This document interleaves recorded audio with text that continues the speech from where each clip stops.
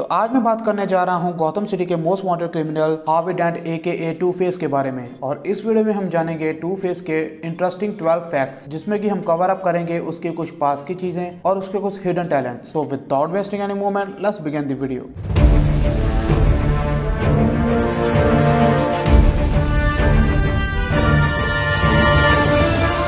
Jason toad DC universe का second robin बनता है और जेसन के फादर को भी एक क्रिमिनल मार डालता है। और जेसन टोड के फादर का मर्डर करने वाला कोई और नहीं बल्कि खुद टू फेस था। और बैटमैन को भी ये बात पता थी, बट वो जेसन को नहीं बताता। और इसके बाद जेसन टोड टू फेस को पकड़कर उसे मारने वाला होता है कि जेसन को बैटमैन के सिखाए एथिक्स याद आ जाते हैं और वो टू फेस को पुलिस के हवाले कर देता है ताकि लॉ उसे सजा दे और जेसन के साथ जस्टिस हो। नंबर 2, डीसी यूनिवर्स में एक नहीं बल्कि दो टू फेस विलन्स हैं। तो एक बार एक फिल्म के सेट पर एक्टर पॉल सलोनी के साथ एक एक्सीडेंट हो जाता है जिसमें कि उसका फेस हाफ बर्न हो जाता है और same to same to face की तरह बन जाता है। और इसी एक्सीडेंट के डिप्रेशन में जाकर एक्टर पॉल खुद को टू फेस समझने लगता है और अपने अंदर ही अंदर टू फेस पर्सनैलिटी डेवलप कर लेता है और फिर सेम टू फेस जैसे ही क्राइम करने निकल पड़ता है गौतम में। Number 3, to face AKA Harvey dent politicians में था, तो इट्स ऑब्वियस कि उसने लॉ की स्टडी करी है। और जिस स्कूल में हार्वी डेंट ने लॉ की स्टडी करी है उसी सेम स्कूल में एक और सुपर हीरो ने अपनी लॉ की स्टडी करी है, जो कि है मैट मर्डॉक AKA डेयरडेविल। जी हाँ, मार्वल का डेयरडेविल। और ये इवेंट हुआ था मार्वल एंड डीसी के crossover Daredevil Batman I for an I crossover में। Number 4, Harvey didn't to face बनने के बाद क्राइम करने स्टार्ट कर देता है और गौतम सिटी का एक वांटेड क्रिमिनल बन जाता है।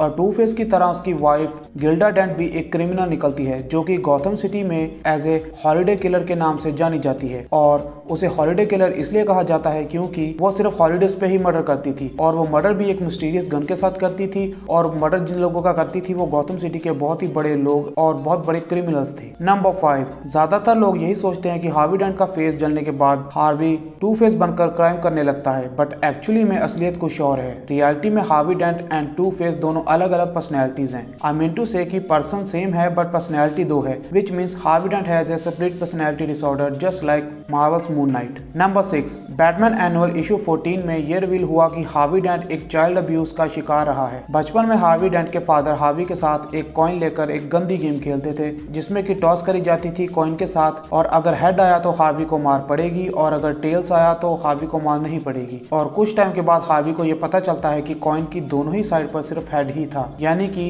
हार्वी को हर रोज मार पड़ती थी। और वही सेम कॉइन आगे चलकर टू फेस अपने क्राइम्स के लिए यूज करता है और यही कॉइन रूट बनता है हार्वी डेंट की सेपरेट पर्सनैलिटी का। नंबर 7, अपने कुछ कॉमिक्स इशू के बाद टू फेस डीसी कॉमिक्स में दिखना बंद हो गया और पूरी तरह से गायब भी हो गया, वो भी पूरे 20 साल के लिए। तो 20 साल तक टू फेस डीसी कॉमिक्स में नहीं दिखाई दिया और इसका रीजन था कॉमिक्स कोड अथॉरिटी, जो कि कॉमिक्स के कैरेक्टर को पास करती है कि वो किड फ्रेंडली है या फिर नहीं। तो कॉमिक्स कोड अथॉरिटी ने टू फेस को to terrifying and to violent character बोलकर नॉट किड फ्रेंडली अनाउंस कर दिया और इसके बाद टू फेस के ऊपर बैन लग गया। और फिर पूरे 20 साल बाद जब पॉलिसीज चेंज हुई तो टू फेस ने दोबारा अपना कमबैक किया डीसी कॉमिक्स में। नंबर 8, टू फेस अगर बैटमैन से ज्यादा किसी से नफरत करता है तो वो है रॉबिन। और रॉबिन से मेरा मतलब सिर्फ एक रॉबिन नहीं बल्कि सभी रॉबिन्स, वो सभी ऑर्फेंस जो कि रॉबिन का मेंटल कैरी करते हैं। टू फेस उन सभी से बहुत ज्यादा नफरत करता है, जैसे कि Dick Grayson, Jason Tod and Tim Drake. To face in सब रॉबिन से बहुत ज्यादा नफरत करता है और इन्हें मारने एंड ट्रिक करने के ऑलवेज प्लान्स बनाता रहता है। नंबर 9, टू फेस एक ऐसा विलन है जो कि अकेले काम करना पसंद करता है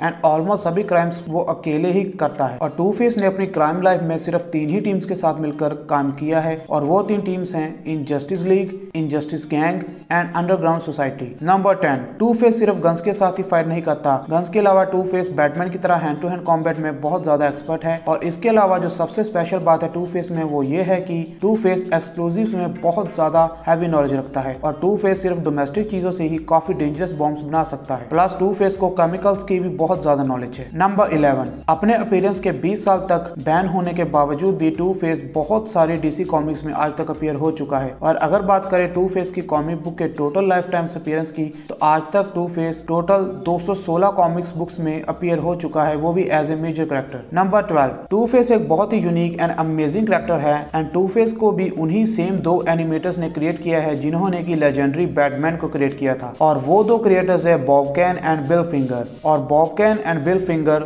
वो 2 क्रिएटर्स हैं जिन्होंने की हमें बैटमैन एंड टू फेस जैसे अमेजिंग कैरेक्टर्स दिए हैं। तो ये थे top 12 facts about to face. case, I hope you like the video, and if you like the video then please hit like button, and if you are new here then please subscribe to my channel। और मैं इसी तरह Marvel and DC की videos लेकर आता रहूंगा। तो आप नेक्स्ट किस डीसी के सुपर विलेंस के फैक्ट जानना चाहते हैं, नीचे बताना जरूर कमेंट सेक्शन में, और मैं जल्दी से जल्दी उस पे वीडियो बनाने की कोशिश करूंगा। And now I will see you in my next video. Till then bye bye.